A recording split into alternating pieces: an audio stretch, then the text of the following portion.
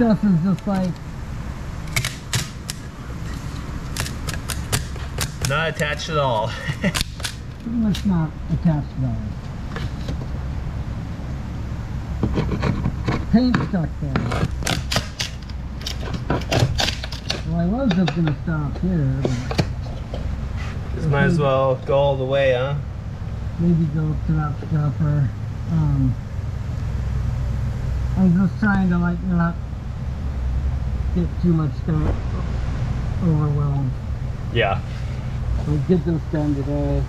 Yeah. Well, you could just stop right here too. Yeah, maybe I'll cut it right there. Yeah, and we'll just continue on another day. Yeah. We got rain tomorrow, so I'm gonna try and get this deck sealed back up. Yeah, so we've spent the morning kind of grinding out what we were set out to grind here. Yeah, just finishing the prep work on the stuff. Took the die grinder, cupped out the outside of the hole here of the bulwarks, so when we lay glass it'll lay into that groove and get a good connection to the substrate there. Yep. That way we can lay up several layers too, not just like a single overlapping layer and risk it cracking out.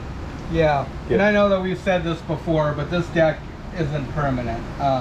This is going to be replaced, so these are temporary measures just to get the water intrusion that's coming through here stopped, primarily for the work that we need to do in the fish hold, and it'll also just help in the short term to stop any water coming in. So if you've been following along with us, you guys probably heard that about 10 times already. If you're new, that's the story there. This deck is hosed underneath, or it will be within 10 years. So this will get us to where we need to be right now. As you saw over here, the old connection to the deck, the old laminate is not holding on very good. I think we've gone over that a couple times, but again, it's just due to, I don't know, probably wax in the layup of the hole, but it's pretty interesting to go back and see what's going on here and what's happened. Yeah, it's an oddity.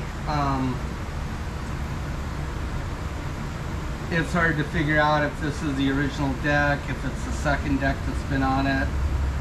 Don't know. Can't say. Yep. The boat's, well, it's built in 78? 78. 78. I'm guessing it's probably had another deck put on it at that time. Yeah, most likely. Yeah. So. You guys might notice our little air filter setup here. Just a couple of big air fans, and on them we got a furnace filter strapped to the back, so it's just pulling air in and filtering it out. Air scrubbers. Yep, working pretty good. Yeah. That stuff will be fairly easy to tap it out when it gets built up. And just help keep some of the dust out of the air. It's built up pretty bad. So. Yeah, help it settle out a little faster, huh? Yeah. So yeah, it's going good today. We'll probably start trying to get some stuff mixed up over here and going in. And yeah, hoping to just get the crack sealed and get at least one layer of mat on it. Then that'll seal it back up and it'll be good. We're just gonna throw a big fat bead of thickened putty with some fibers in it. Kind of turn it into some structural putty, and just goop a bead of that in there, filling it out, and get a layer of mat down, and that'll be fine. That'll waterproof it, and then we can add a little bit more to it later if we don't get that far today. That's really all we need to do. Yeah, that's the biggest goal today, is to get it sealed back up for the rain. So yeah. So yeah, we'll carry on here. Not too much more prep over here. I think 3 scuppers to grind out with the die grinder, and then we'll wipe stuff down, get it cleaned up and ready to put some glass down. Yeah. Well, all the prep's done. Got all the scuppers and sides here ground out. We'll wipe them down with some acetone real quick. Get some particulates off it. And meanwhile, I'll get some resin and putty mixed up. Yep, and we'll start applying. Chugging this full. So yep. We're just burning up the last of this stuff. When we order our fiberglass supplies, we actually have all our putty pre-mixed now, so that'll be a nice big time saver going forward on the rest of this project. But it will. We'll just use up the rest of what we have here. I think there's quite a bit there still. A decent bit, yeah. Yeah. Plenty for this job. Plenty for this, and we'll save the pre-mix for the rest of it. Yeah. So this is actually just old material, old resin that we've had from the fishtail. It's like a couple years back now. Mm-hmm. Still fine. So did a good job, and we got a couple other little spots that we need to cover up here too. So yeah, guess we'll get rolling, huh? Yep, we'll get started here.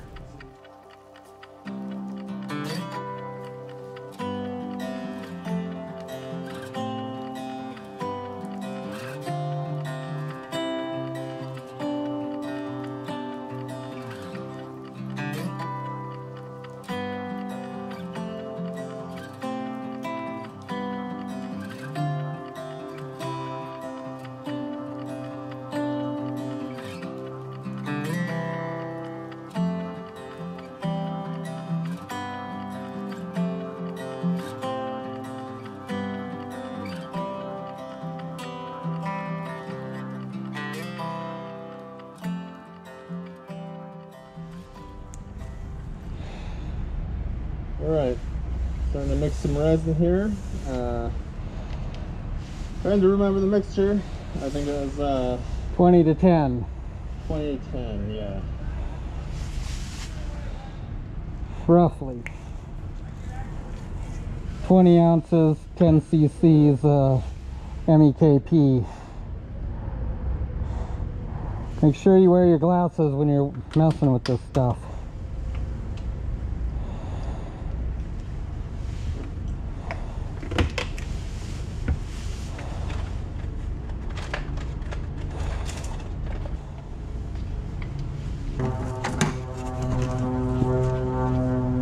Good?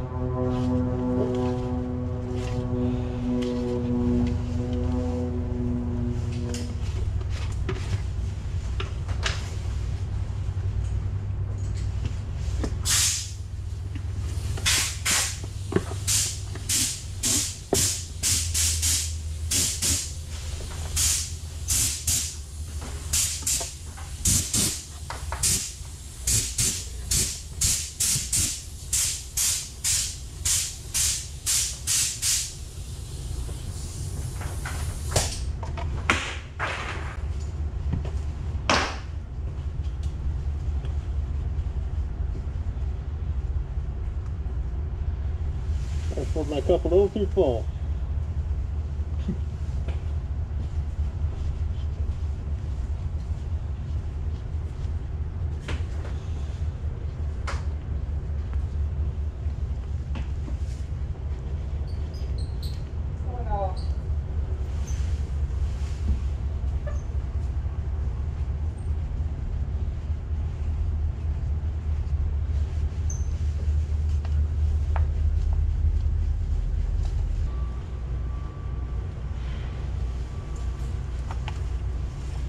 These are good scissors.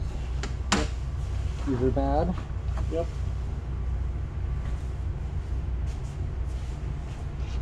Which way are we working from? Back forward.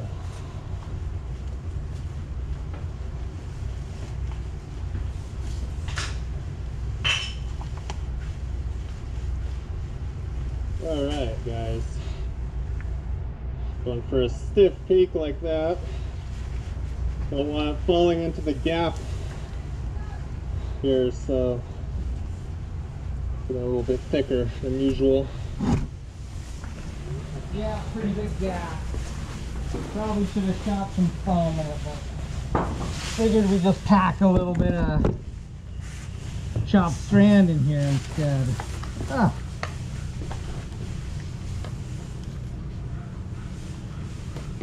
I don't know how well that'll work. Well, just want to keep it from falling in on the putty.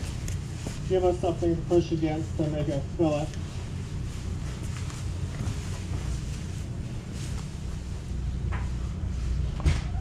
Feel like I'm corking a wood boat. Weird.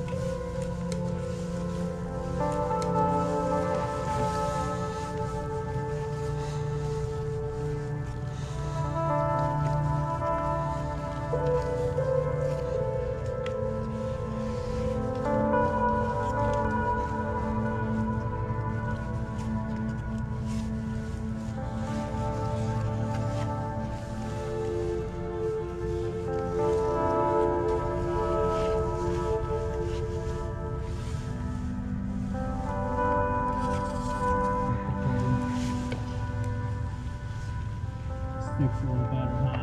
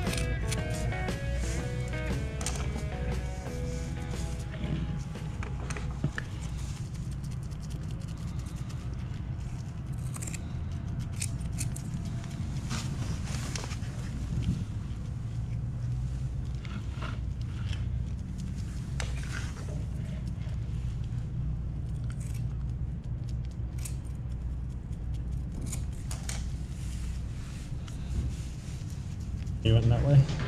Mm-hmm. Butt it up. Yep. Yeah, for some reason. I don't know why. Come on, bird. Stop you.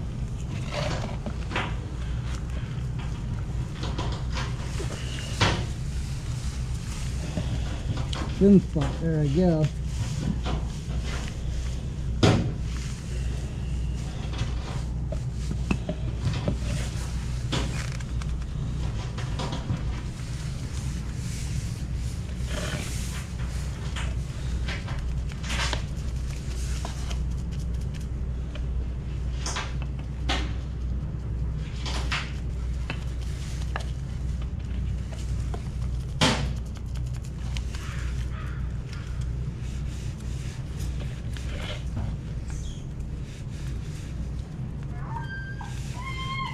Should have known it was a seagull.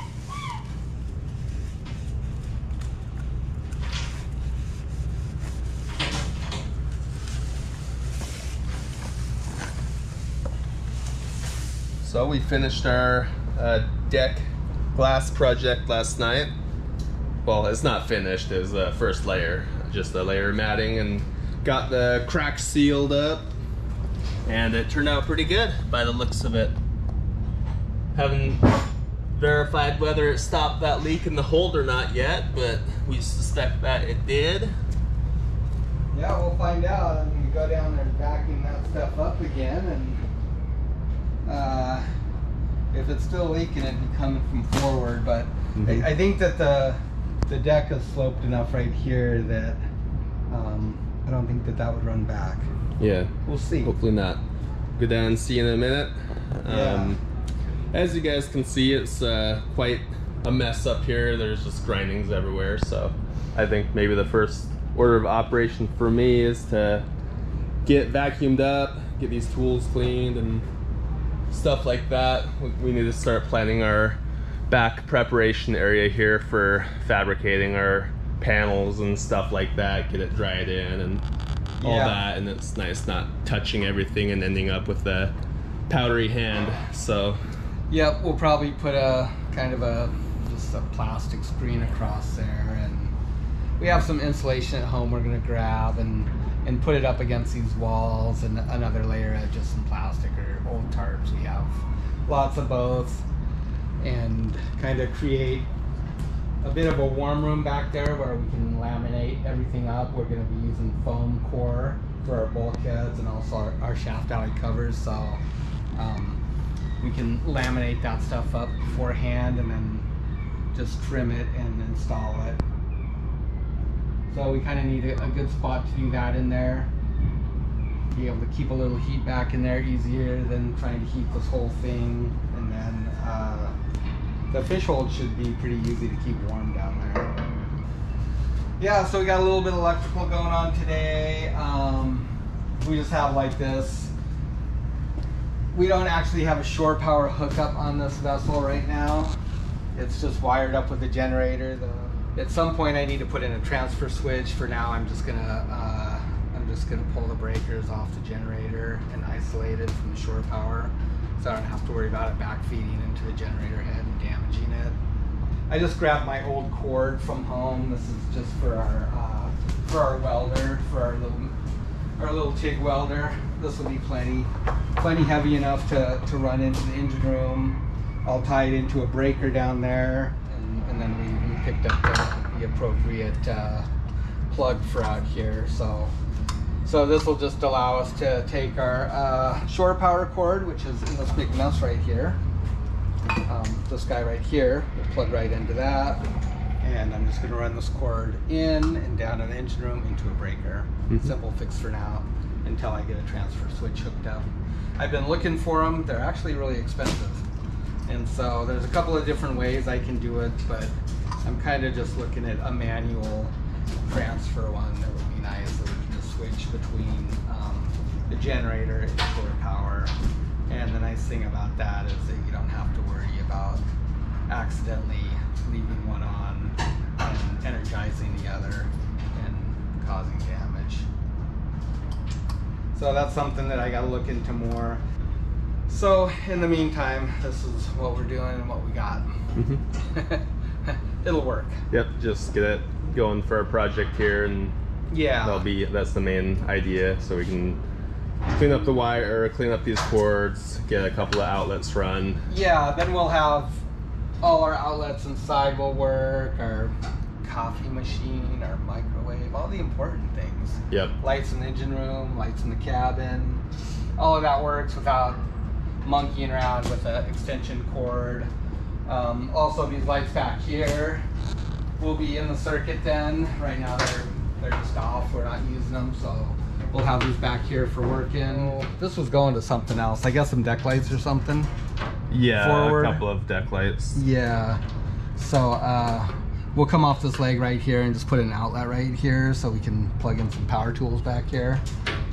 So that's what we're doing. So hoping we can get this open. It's pretty crusty looking. I don't even know what we got here, just slotted.